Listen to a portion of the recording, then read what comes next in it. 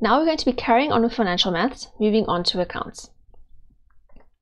When you start using the services from a service provider, then you need to open an account with them. Sometimes an account may be opened for you in your behalf, like if you go to the doctor or something, they may open an account for you. When the services you are using involve money, then you'll be issued with a statement of your account, and that statement helps you to know about your financial standing with that service provider. Statements are generally issued monthly when necessary. They help you to know if you owe money to the service provider, or, like in the case of a bank or a similar institution, how much money they may be keeping for you. In the case of an account where you are being charged for services, then the statement will tell you how much you owe and when you need to pay by, and what you're being charged for as well. If you fail to pay in time by the due date, then you may be penalized in some way, so the statement will generally also let you know about any penalties that may be incurred if you don't pay on time. Penalties could be things like being charged interest or losing access to the services that you are receiving.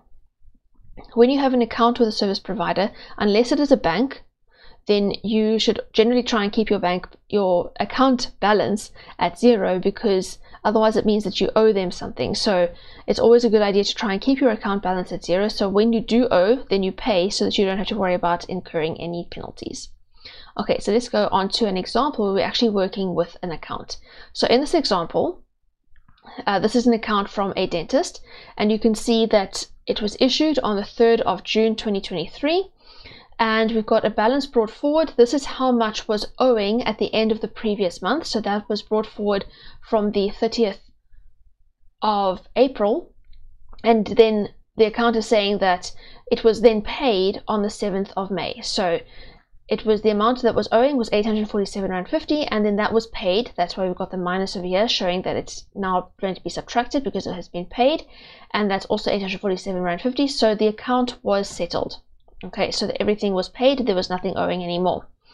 Then new charges were incurred over here. We have consultation fee, we have the scaling and polishing and cleaning, we have x-rays and filling. So all of these things are being charged for.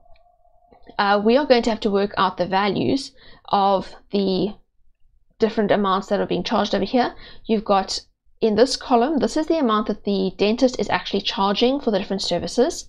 This is the VAT that they are required to charge based on what they are charging, and then this is the total amount that you would have to pay for that particular service. So over here, this is the ex-VAT amount, then we've got the VAT, and then this is inclusive of VAT over here, all of the ones in this column. And then we've got at the bottom here, the total due. This is the amount that we're going to be able to work all of that out to be able to find out how much is due altogether. And then over here we've got the due date. This is how much, or this is when it needs to be paid by. And at the bottom here you can see that it says interest will be charged on all amounts outstanding after the due date. So that is the penalty that will be incurred if the account isn't settled on time. Okay, so now let's have a look at working these out. So first we're going to go and work out A. So over here, A is in the VAT column. So we have to work out the VAT amount that has to be charged for the consultation fee, which had a charge ex-VAT of 450 Rand. Okay, so let's go and work that out first. So for A, we're starting with 450 Rand. And this, like I said, is the amount exclusive of VAT. This is the amount that the dentist is charging for that consultation. Okay, so this is 100% of what the dentist is charging. So we're going to take that and divide by 100 for 100%, and we want to work out the VAT, which is 15%, so we multiply by 15. So remember, we take the amount that we've got, we divide by what we have, and we multiply by what we want. Okay, so that gives us 450 divided by 100 times 15 is 67.50 Rand. Okay, so that is what we're going to go and fill in for A.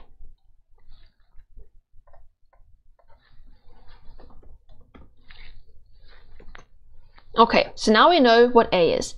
Next, we're going to go and work out B over here. So B is the amount that is going to be charged to the patient, which is inclusive of VAT. So we're going to have to take the charge and the VAT together to find out what that amount is. So what we can do over here is we can just add them together. We don't need to do anything more difficult than that. We could take the 450 divided by 100 and times by 115 if we wanted to, but we don't need to do that. We can actually just add these two amounts. So that's what we're going to do for, to work out B. So for B, we're going to take the 450, which is the amount that the dentist is charging, and we're going to add the VAT, which is the 67 Rand 50.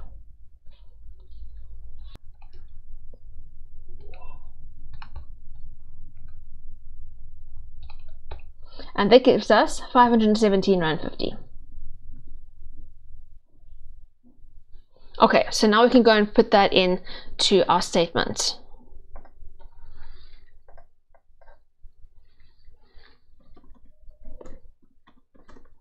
Okay, now we're going to go on to C. So this is for the scaling, polishing, and cleaning. So for C, we don't know the charge, the amount that the dentist is charging, but we do know the VAT amount. Okay, so we're going to use the VAT amount to work out the charge, and then we'll work out the amount, the total amount over here as well. Okay, so first of all, for C, we know that the VAT amount is 37 Rand 50, so we're going to take that, 37.50, and divide by 15 because VAT is 15%, and multiply by 100 because I want to know the charge, the amount that the dentist is charging, which is 100% of what they want to actually get, and that is the price X VAT. Okay, so I'm going to work that out now. So 37 Rand 50 divided by 15 times 100, and that gives me 250 Rand.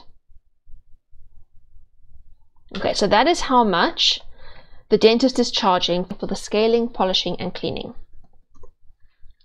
Okay, now we're going to go and work out D, which again we can just work out by adding these two together. So I've got the 250 for the charge and 37 Rand 50 for the amount.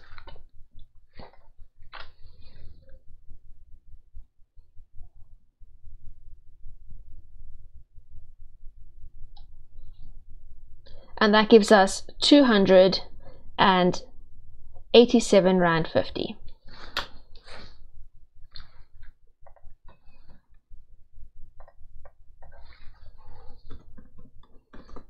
Okay, now let's go on to the x-rays. So for the x-rays, we need to work out the charge and we need to work out the VAT. The amount that we've got in this one is the total amount. The 345 Rand is the total amount, so that is the price inclusive of VAT. So we have to work out the amount ex VAT and the VAT amount. So I'm going to work that out by taking the 345 Rand and working it out based on that. So for E, we have 345 Rand, and this, like we said, is the total amount inclusive of VAT, so that is 115% already. So I'm going to divide by 115 and multiply by 100, which is the amount for the charge, which is the price ex VAT.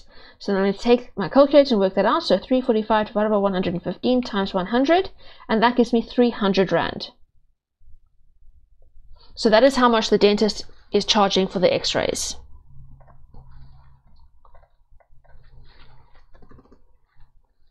And then we can work out F. Now to work out F, I know the total and I know this. So what I can do for F is I can actually just subtract those to get F.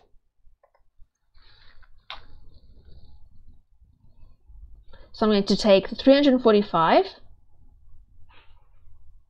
minus the 300, and that gives me 45 Rand. Okay, so let's go and put that in quickly. Now we're going to go on to G. This is for the filling over here. So the amount that the dentist is charging for the filling is 370 Rand, and we need to work out the VAT and the total amount. So first for G, the VAT. So we've got 370 as the charge. We're going to divide that by 100 and multiply by 15 to get the VAT. And that gives us 55 Rand 50. Okay, and then for H, so let's just put that in quickly.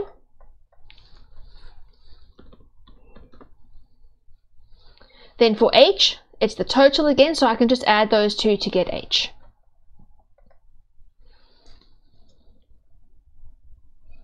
So it is 370 plus 55 Rand 50.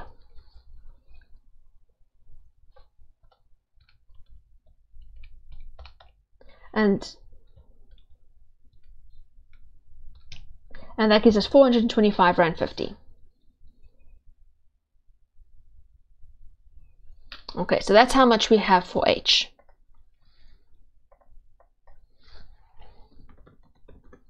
So now we have to go and work out I. Now I is the total amount due. So to work out I, we're going to take all of these amounts in this column over here and add them up. Okay, so let's go and work that out. So we have got, for I, it's the total, so we're going to add 847 Rand 50. We're going to subtract 847 Rand 50 because that was a payment that was received. So that means that the account balance went down. Then we're going to add 517 Rand 50. We're going to add 287 Rand 50. We're going to add 345 Rand. And we're going to add 425 Rand 50. Okay, so now let's go and work all of that out.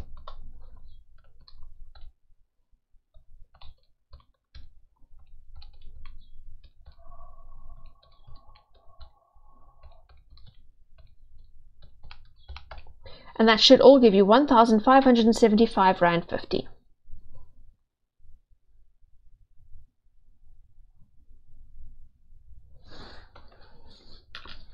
Okay, so let's go and put that onto our statement.